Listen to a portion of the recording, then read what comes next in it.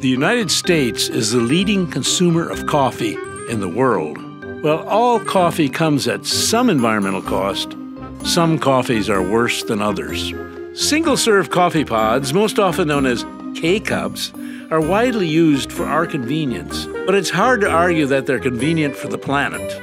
K-cups are among Starbucks' most profitable business lines, but the buck doesn't stop there.